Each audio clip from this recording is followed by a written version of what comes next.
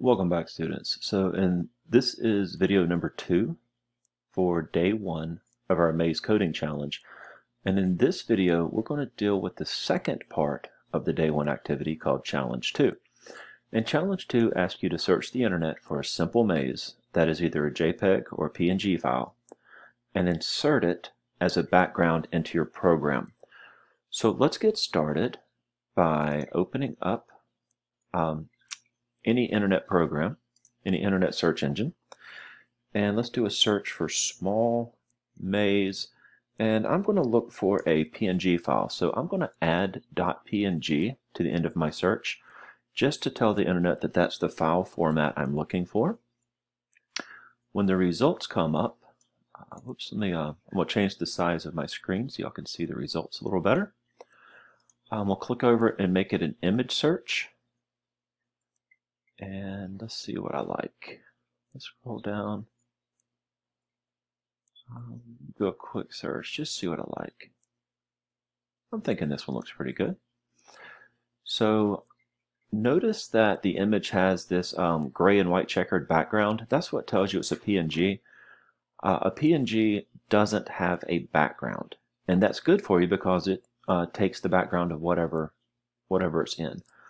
So I'm going to right click on it and do Save Image As and call it Small Maze, and I'll save it to my desktop. Now I have that image ready to go.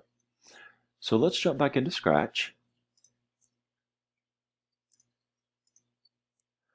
Jump back into Scratch, and this is our code at the end of Challenge 1. If you trying to run it over for you. There you go.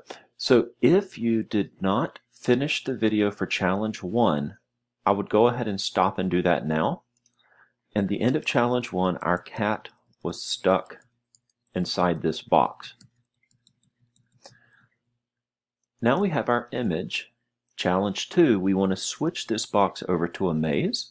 So I'm going to come down to my Choose a Backdrop, and I'm going to select Upload Backdrop. Go to my desktop and find the file called Small Maze and open that, and it's going to open my backdrop over here for me. I'm going to switch it over to a vector so that I can move it and make it bigger. Alright, good. And now we are ready to go. So, as I'm looking, our cat is way too big for this maze. So let me click on the cat and shrink it down to maybe 20%. Let's see, is that going to be small enough? That'll probably be small enough. And I'm going to put the cat up at the beginning of the maze. No, up here it looks like it's still going to be too big. So let's take it to 15.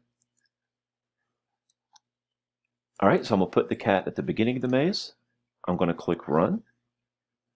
And now I can run my cat through the maze, stopping at all the lines.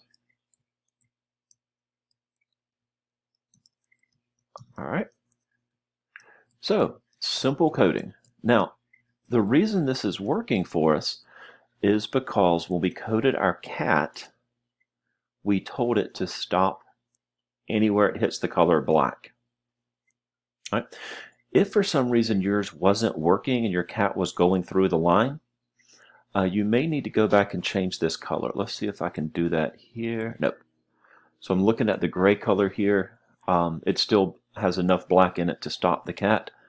So quick and easy, upload your maze picture, then go through, make your cat small enough to go through it, and you should be able to, whoops, right here the cat's too big to fit down the road. So with those changes, you should be able to get your cat inside of a pre-made maze and run the maze without too much difficulty.